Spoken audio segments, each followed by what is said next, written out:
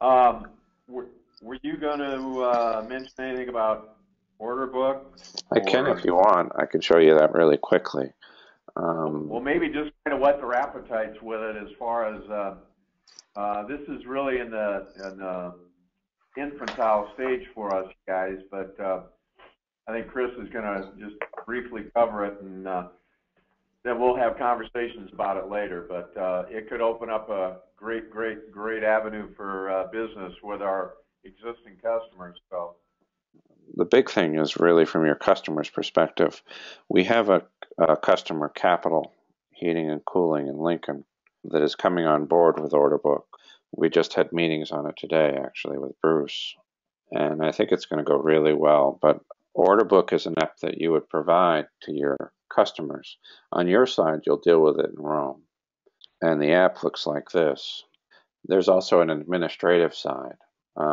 But essentially, this would be given to service techs that are out there doing either commercial air conditioning, refrigeration service, or maybe a heating service van. And what it's designed to do is to give access to your customers in an app to all of your products, and then secondarily to the list of the 2 or 3 or 400 items that they use most commonly.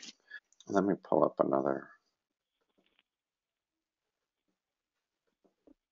So we loaded into OrderBook all of not Wayne Dennis Supply stock. And then we also loaded for Capital all of the material they've used in the past.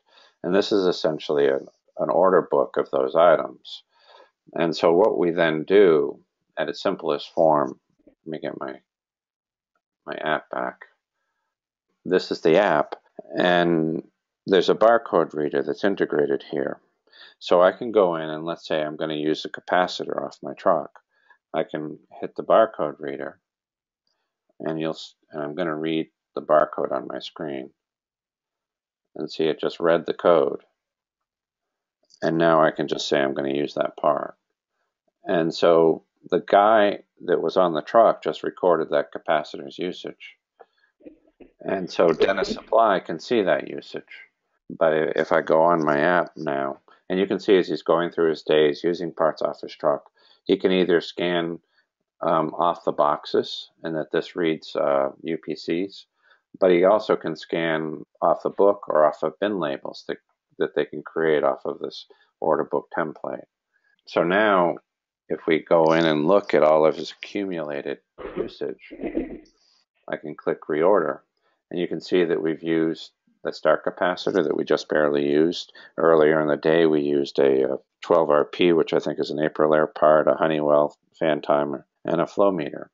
So now it can reorder that part. Either the tech can reorder it if the contractor wants to allow a tech to reorder, or the tech can hit replenish and it'll go to a purchasing administrator and they'll approve it. The other thing that we can do is we can search your entire parts database. And there's some speed here too. So if I want a 3450 motor, it's one that's easy for me to remember, but I can type in 3450 and search. These are all the 3450 motors, and I can go in and look at it and I can order it. Or if I want to search for something, I can search by category. You guys have stock categories, and it's pretty well organized, I think. But I can go in and say, okay, I want to see all of the controls igniters, and it'll pull up all of the igniters that are in Dennis Supply's igniters inventory. Isn't that cool? Or I could have searched for igniter. But you can see here in the one in the center of my screen that's spelled INGNITER. That wouldn't have come up on an alpha search, but it will come up in a category search. And I can either look at the item, use the item, or put in a one-time order. So if I now come back in from a management standpoint, and I can log in as Capital, and basically what they now can see is they can see quite a bit. They can see locations of their service vehicles, but they also can see all of the usage details of the material. So you can see this is the order that we just recorded, or the usage, and we can see where it was used. so that they can keep track of all of their inventory locations. So we can look at that. They have 3 of them right now. So one for Chris, one for Justin, one for Darren. They can be a van, but they also could be a shop stock location. And we can have one or more than one person assigned to that stock location.